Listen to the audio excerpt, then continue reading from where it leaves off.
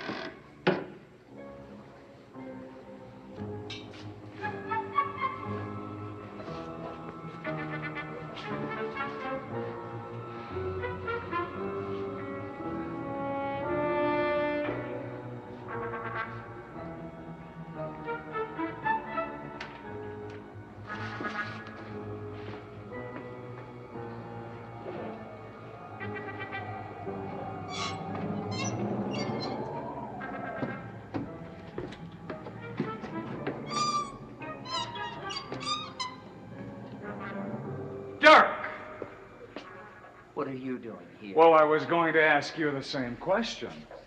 They sent you here to find me, didn't they?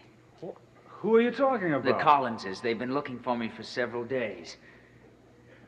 Dirk. Are you all right? Yes, I'm all right. But you shouldn't have come here. Why not? Because I'm hiding here and I don't want anyone to find me. You don't have to worry about me. I'm certainly not going to tell anyone. Oh, yes, I know you aren't. Because you're not leaving. Not leaving? What are you talking about?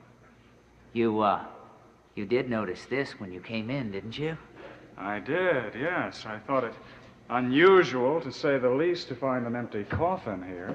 Oh, it's not empty during the day. What's in it during the day? I am. You? That's right. Dirk, if this is your idea of a joke, I'm not amused. You're not going anywhere. Now listen, there's nothing you can do to keep me here. You give me no choice. Absolutely no choice. Because I don't want anyone to know that I'm here and you have to keep my secret. What secret? Oh, you're going to find out. Dirk. Soon enough. What's the matter with you? Have you gone mad? What? What? No! No!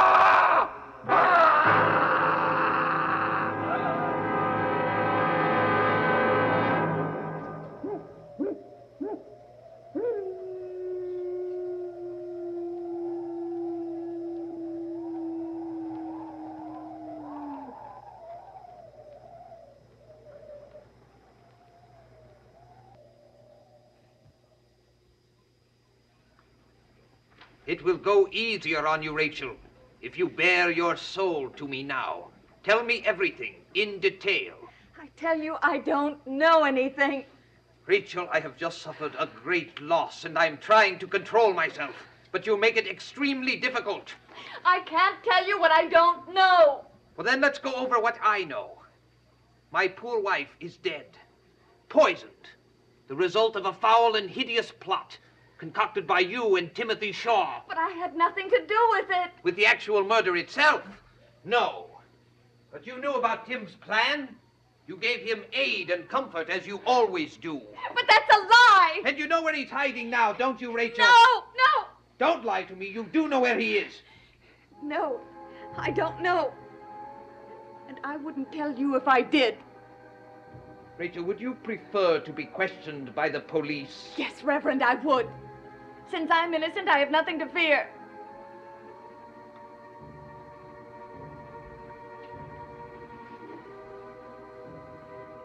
Rachel, you have always occupied a very special place in my thoughts. There is no one who would like to believe in your innocence more than I. For that reason, I'm going to give you a chance to prove that innocence. What would I have to do? Nothing. Except to remain here in the school until further notice. You're not to leave the building under any circumstances. What would that prove? That would prove your sincerity and loyalty. If you were here in the school, there is no way you could aid Tim. However, if you were to leave the school, I could only assume that it would be to contact him, and I should have you arrested as an accomplice to murder.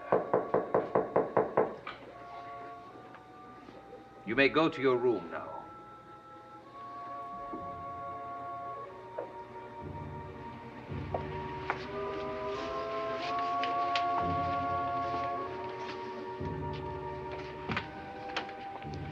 Reverend Trask, I just heard the dreadful news. Is there anything I can do to help? You must forgive me, Miss Collins. Forgive you? For what?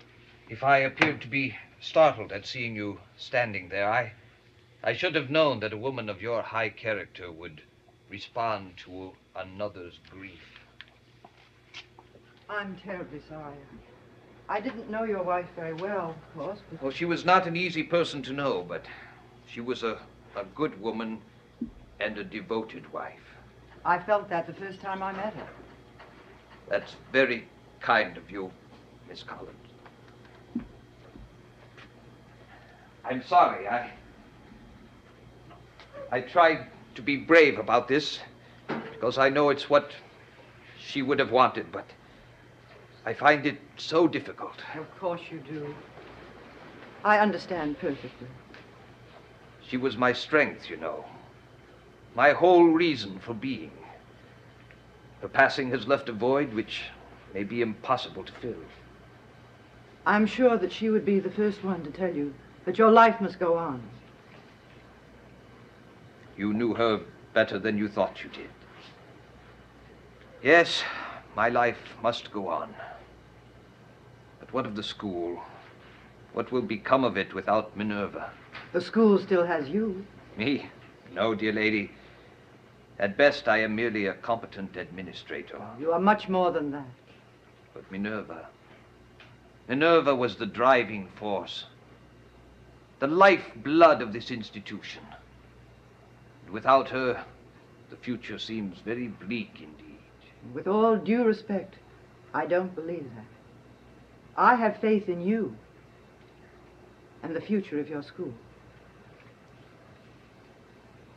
Miss Collins, I am not deserving of such faith. I think you are. I thank the Almighty for giving me the privilege of knowing you, Miss Collins. Reverend Trask, you should get some rest. The ordeal is not over for you yet. No, I cannot rest. Not until Minerva's murderer has been brought to justice. I was shocked when I heard it was Timothy Shaw. Have the police found him yet? No. We have only one possible clue to his whereabouts. Rachel Drummond. Rachel? Yes. She and Tim have always been very close, and I have reason to believe that she knows where he's hiding. Unfortunately, I have been unable to get her cooperation. If you think it will help, I'll be willing to talk to Rachel myself. She might tell me, or at least give me a hint of where Tim is. Miss Collins, you are an extraordinary woman. I believe that it may help for you to talk to Rachel. She may feel less inhibited with a woman. She's in her room. I'll go and get her. Won't you please sit down? Thank you.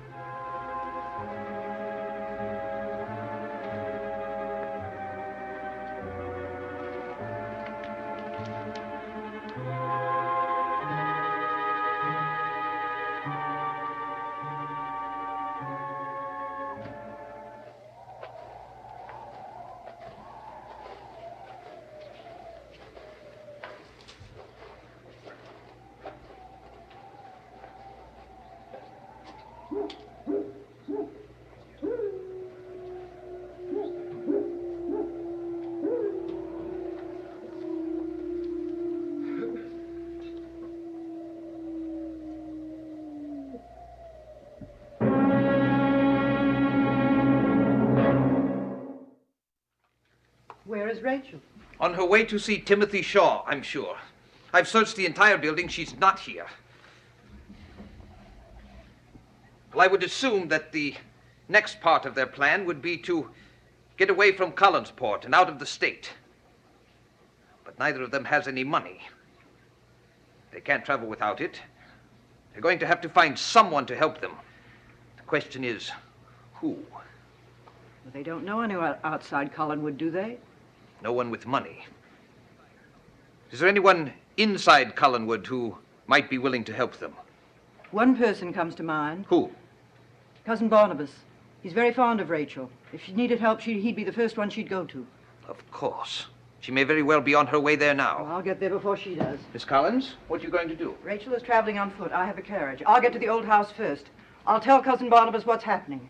When he is aware of the details, he won't give any help to either Timothy or Rachel.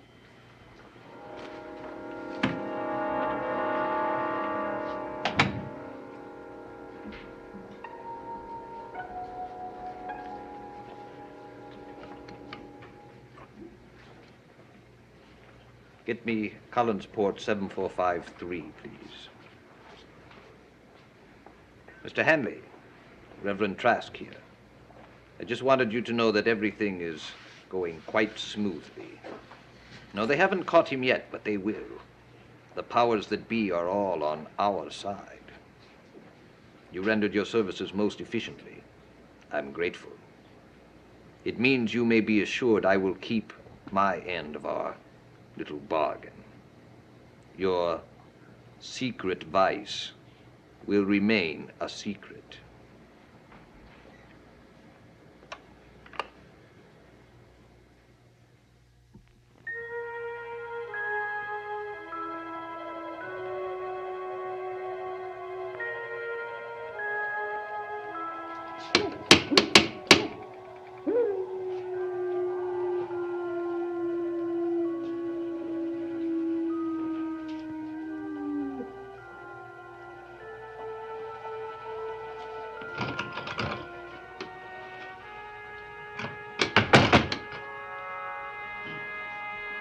Cousin Barnabas? Is anyone here? Dirk, Good evening, Miss Judith. where have you been? We've been looking everywhere for you for the past 2 days. Well, why are you looking for me? You have some explaining to do. I don't know why. Don't you remember you dismissed me the other day, remember? I don't care what I did. While you're on this property, you are accountable for what you do for your actions, and your actions have been very peculiar lately. Peculiar. Yes, I demand to know what you told Jameson that upset him so the other evening. You don't know what I told Jameson? I know it was some outrageous lie about Cousin Barnabas. Mr. Edward wouldn't give us the details. Oh, yes, Mr. Edward. He would spare you the gory details, wouldn't he? Just what did you say to Jameson? Well, now, I don't know if I should tell you, because it might damage the Collinses' good name. Well, I know one thing. You're not going to get another opportunity to damage that good name. I'm giving you exactly 24 hours to pack whatever you have and get off this estate. And if I don't leave in 24 hours? I will have you forcibly put off by the police. You know, I don't think you're going to get a chance to do that. What are you talking about? You know, a lot of things have changed in the last few days, Miss Judith. And they're going to change even more in just a minute. I haven't time to stand here and listen to any more of your nonsense. You'll listen. How dare you? Get out of my way. Dirk, I'm ordering you to get out of my way. You don't boss me around. Not anymore. Don't tell me what I can do and what I cannot do. This is my property, and I'll do the ordering, and you'll obey. You're wrong. You know, sometimes people change their roles in life, and you have been a mistress so long that you don't know what it's like to be a servant. Dirk, stay away from me. But you and I are about to change roles. Yes. Yours and mine are about to change. I am going to become the master, and you are going to become the servant. Dirk, let me leave here. I didn't mean what I said about the police. You can have whatever time you need to get away from here.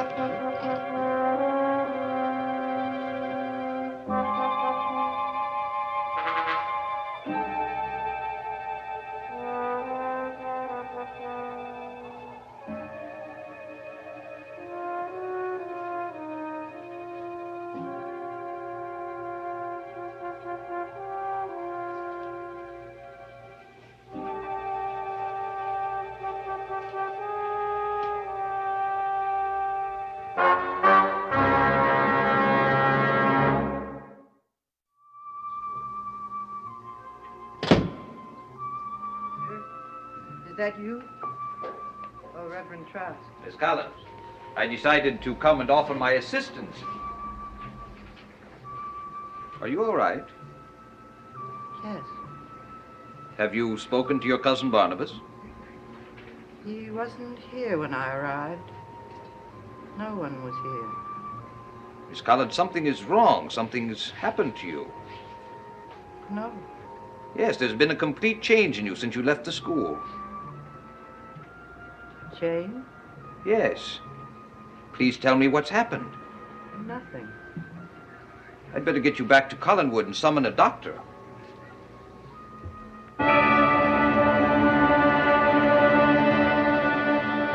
Good Lord! Take your hand down, Miss Collins. No, please. How did this happen? Who did this to you? I want to go back to Cullen. Miss Collins, you must tell me what happened. Those marks are identical to the ones I found on Charity's neck. Charity? You must tell me how they were inflicted. I can't tell you. Why not? Because I'm afraid. Afraid of him. Who? Who are you afraid of? Miss Collins, you must tell me who is responsible for this. My dear lady, I've already suffered one loss. I don't want to lose you as well. Lose me? You have been a dear, good friend, in many ways a benefactress. You came to this house tonight on my behalf. If any harm has come to you, I shall feel responsible. Oh, but you mustn't. Well, then please tell me who did this. There was someone here when you arrived, wasn't there? Please. Take me back to Collinwood. Wait. When I came in that door a few moments ago, you didn't know it was I. You were expecting someone else. Dirk. That's the name you mentioned. No. Dirk Wilkins. He was here when you arrived. He did this. What kind of an inhuman animal is he?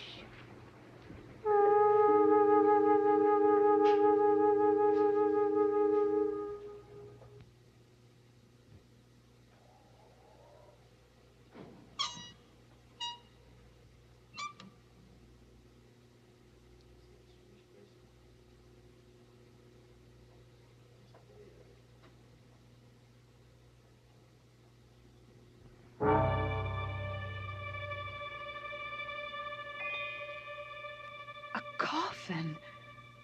Why is it down here? Where's Tim? The candle. He must have lit it. He must have been here.